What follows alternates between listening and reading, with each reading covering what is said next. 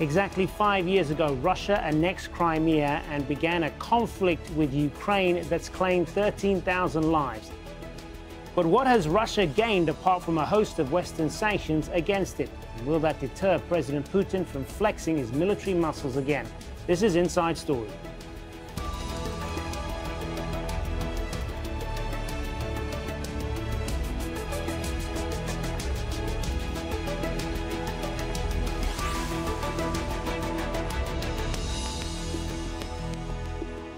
Hello and welcome to the program. I'm Hazem Sika. Monday, the 18th of March, marks 5 years since Russia annexed the Crimean peninsula from Ukraine. Western countries condemned the move and imposed economic sanctions against Moscow. And coinciding with the anniversary, the EU, the U.S. and Canada have introduced some more. But Putin remains defiant. He's not returning Crimea to Ukraine and has visited the region to join in the celebrations and open 2 new power stations. The Ukraine's foreign minister says the international community will continue to support Ukraine's stance on Crimea. Crimea was taken away from Crimeans. Their homeland was taken away from them.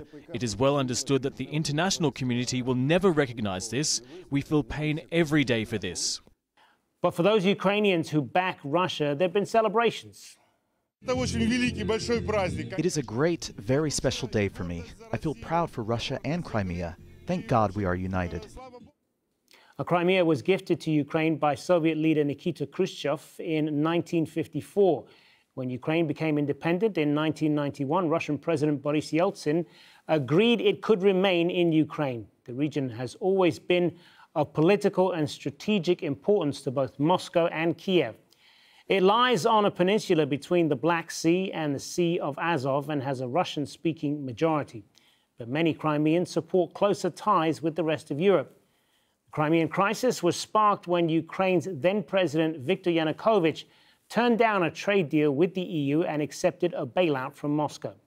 3 months of street protests followed, leading to Yanukovych's overthrow. Russia refused to recognize the new government in Kiev and within days seized control of the peninsula of Crimea. A referendum considered illegal by the West was held in Crimea, where a majority voted to join Russia. Fighting between Ukrainian forces and Russian-backed separatists began in eastern Ukraine. And although peace accords were signed in February 2015, tensions have remained.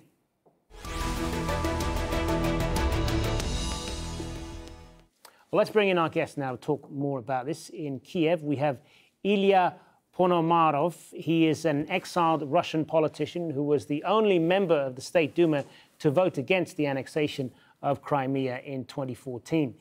In Moscow, international relations and security analyst Mark Sleboda. And in Kiev as well, via Skype, Oleksiy Haran, a professor at the International University of Kyiv-Mohyla Academy. Welcome, all three of you.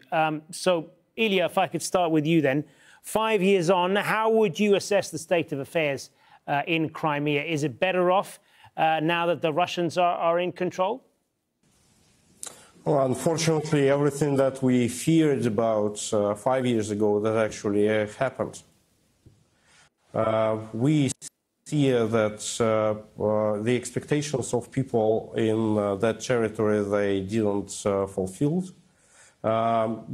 They live outside any particular war zone, but at the same time they are isolated.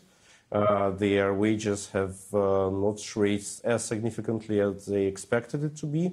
The tourism is also only Russian internal tourism because there is no international tourism anymore in the peninsula. The thing that Putin sells to them right now is that, look, in Ukraine, still there is a chaos after the revolution, so you are at least outside that chaos, and that's the only thing that sticks them together.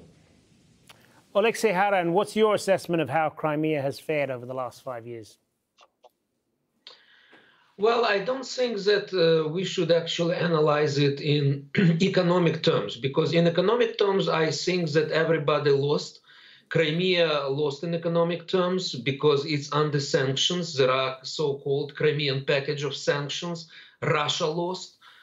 Russia lost also because of sanctions, but more importantly, Russia lost because it violated important international agreements. And I believe we need to start from that. Because in 1994, Ukraine refused to have nuclear arsenal, which was the third largest in the world, in return for the guarantees of its territorial integrity. And these guarantees were given by United States, the UK, and Russia. So Russia violated it. Russia violated also Russian-Ukrainian Treaty of 1997. And it means, actually, what happened with Crimea, it was the first annexation in Europe after World War II. So basically, for your listeners and viewers to understand what happened with Crimea, it's like Saddam Hussein who seized Kuwait. He said, this is our territory. And this is exactly the argument which Putin used. He said, this is our territory, so despite all the international laws, I am seizing it. And first, he denied Russian military presence there. It was a total lie. He said, no, there are no Russian soldiers there. But then, in a year, he openly recognized it. So I believe when we are talking about Crimea, we need to understand that this is an overthrow of the whole international order. And that's why the sanctions came against Russia. We also need to remember the position of Crimean Tatars, because Crimean Tatars is a native people, as a native people of Crimea. They wanted to stay with Ukraine, but no, Russia didn't take it into account. And now you have 100 political prisoners of Crimean Tatars, Ukrainians, who are in Russian prisons. You have 20 Crimean Tatars activists who were killed. 20 were disappeared. So what Russia installed in Crimea is actually kind of totalitarian continuation of totalitarian regime. This is a total suppression of the people, whatever their ethnic origin is, Ukrainian, Russian, or Crimean Tatar. All right. Mark Sleboda, I suspect your take on all of this is going to be somewhat different from what we've just heard from Ilya and Oleksiy. What is your view? Yeah, I can't really agree with about anything they said. First of all, full disclosure, my wife is Crimean. My mother-in-law lives in Simferopol. I'm in Crimea every few months, and we have family all across East Ukraine, Kharkov, Odessa, and Donbass. So first of all, the majority of Crimeans, 72% by the most recent polls, disagree completely with our previous two guests' assessment, and they say their lives are better. 93% of Crimeans, about the same as during the original reunification referendum, continue to support reunification. This is confirmed by polls, international polls, Pew, Gallup, GFK. It shows clearly the will of the Crimean people.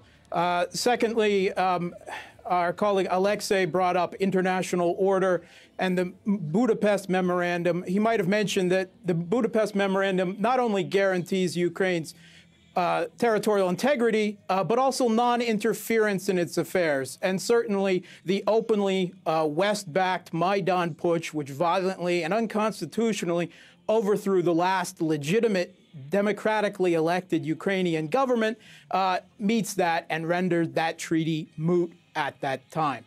And Russian support for reunification continues near 80%. So on this side of the thing, both Crimeans and Russians are happy to be reunified, and their lives have gotten in Crimea immeasurably better. I want to bring up the point, though, Mark Sleboda, that Oleksiy made earlier there about President Putin's denial initially that there were any Russian troops in Crimea at first, and then much later pretty much acknowledged it, and that there is a deficit of trust there with President Putin, and this is one of the issues with the breaking of the international order. What do you say to that? Well, I think that's a blatant misunderstanding of the situation in Crimea, because in Crimea, at the time of the West-backed Maidan putsch, which overthrew the Ukrainian government, there were some 25,000 Russian troops by treaty at Russian naval bases in the Crimea. So, of course, there were Russian troops in Crimea. So why did he deny them? Why did he deny it at first then? What he denied is that Russian troops were actively involved in arranging the referendum in the country. This was done largely through militias that were organized just like the Putsch battalions were organized in the west of the country that overthrew the government in Kiev. Ilya Ponomarev, what do you say to that? I think the situation is pretty obvious that, firstly, we now know this clearly, and Mr. Putin personally has confirmed it, that firstly, the occupation happened, and only then the referendum, the so-called referendum, was staged. And currently it's irrelevant what were the polls and what were the public opinion in this regards, because all this public opinion was formed after the actual occupation happened. And that's the bottom line of this whole process. So in the situation when the troops would be withdrawn, there would be no occupation, no foreign military on this territory. And currently, when they live in the controlled environment, and we know that Russia is not the most democratic country on earth. When you say, sorry to interrupt, when you say it's a controlled environment in Crimea, what do you mean by that? I mean that the number of police forces on this territory has dramatically increased. We know about already more than 100 cases of political prisoners on that territory. We know the struggle that Crimean Tatars are holding against the occupants. So obviously this is not a free territory. And in general, in Russia, there are a lot of restrictive laws, restricts freedom of speech, freedom of internet, freedom of communication. Everything is controlled, so people simply afraid. All right, let's put that point back to Mark Sleboda then. There have been numerous accounts from inside Crimea of crackdowns on dissent, on intimidation, and so on.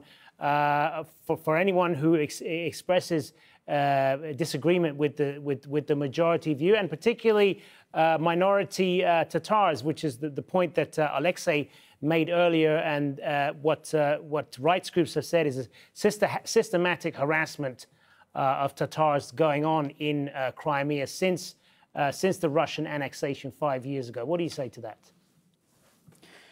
Yeah, well, first of all, Mr. Ponomarev can deny agency to the Crimean people all he wants. I think he should visit himself if he wasn't, of course, wanted for fraud, embezzlement, and dereliction of duties in Russia. I guess he could probably not visit so freely with those criminal charges hanging over his head. But if you don't want to believe international polls on the subject, then and if we assume that this, as it was suggested, is under some kind of coercion, that the Crimean people would all change their mind if there were no Russians there, the majority of the Crimeans being ethnic Russians, then I guess we should reverse the results of the West-Maidan Putsch government in Kiev that happened just a few months beforehand, and reverse that and see if the majority of Ukrainians want their government overthrown, because polls at that time showed the majority of Ukrainians were against the Maidan. And this was repeated during the 3 months of that overthrow of the government backed by the West in Kiev. As for the Crimean Tatars are not a political monolith. Polls by Levada, the independent pollster critical of the Russian government, has shown that a plurality of Crimean Tatars feel that the reunification was the right thing to do. And this is a few cases of genuine extremists from the self-declared, self-elected Majlis, which does have a number of members, unfortunately with extremist ties, that is supported by the regime now in Kiev. And I think certainly the genuine cases of persecution are far less than the hundreds and hundreds of Ukrainians that have been picked off the street by the Putsch SBU, as UN reports and Human Rights Watch have detailed, tortured in prisons, often simply for being East Ukrainians, other times for making Facebook or Twitter posts. If you want to see a real totalitarian regime with extreme far-right tendencies, I'm afraid you have to look towards West-backed Kiev regime. All right, let's put some of that back then to Oleksiy in Kiev. What Mark Sleboda was saying there about the issue of the Tatars in Crimea, and that many of them were so-called extremists. What do you say to that? Well, it's very difficult to have such a dialogue, because what Mr. Sleboda is doing, actually, he is it's not in line with the facts. You know, it's total Kremlin propaganda. You know, total Kremlin propaganda. Let's start with so-called Western-backed putsch, as Mr. Sleboda said. Yes, this was a national movement, and this is it was originated in Ukraine for democracy of Ukraine. And Mr. Yanukovych, if you know, he was ousted by Ukrainian parliament, who restored the constitution, which Yanukovych violated. So he was voted down by Ukrainian parliament. If you do not know the facts, these are the facts. Now, after that, Crimea was occupied. What vote and was again, that? What vote was that? Occupation of Ukraine, part of Ukraine, starting from Crimea and then eastern Ukraine, has nothing to do with domestic changes in Ukraine. Because again, Russia violated all the international treaties which Russia signed. And this is recognized by international community. It's important also the so-called polls, you know, which were done under the barrel of the gun. Ukraine is a democracy. It's recognized. You cannot go against the facts. We have free elections in Ukraine. It's not a police regime that you have in Russia. You are smiling, but 13,000 Ukrainians are killed by Russian soldiers and Russian weapons. Let me remind you also that Crimean Tatars in 1944, they were deported from Crimea by Stalin. They were sent to Siberia and Central Asia. And the only possibility to have to come back appeared in 1990 and in independent Ukraine. Crimean Tatar movement was always non-violent. If you do not know the facts, consult the fact books. Majlis is the body which was elected and is elected by the whole Crimean Tatar population. Elected by who? Again, these are facts. And let me completely by false. Crimean False. Tatars. And let me just finally add that Russia is continuing its aggression, not only in Crimea, not only in eastern Ukraine, but also in the Azov Sea. Actually, against Russian-Ukrainian treaty on Azov Sea, Russia blocks Ukrainian ships, not only naval ships, but also commercial ships, to go to the Azov Sea. And finally, Ukrainian ship was detained and was shelled in neutral waters. And 24 Ukrainian navals, they are now in Moscow in prison. So basically what Russia is doing in the Azov Sea, they're pirates. Let's get Mark Sleboda's response to that. Mark. Yeah, I'm just flabbergasted by his assessment of so-called elections in Ukraine as being democratic. I mean, this was the overthrow of a government. The majority of Ukrainians, confirmed by polls, reported in the pro-American, American-owned Kiev Post, said that the majority of Ukrainians were against the Maidan. That is, it was a slim majority, 51, 45%.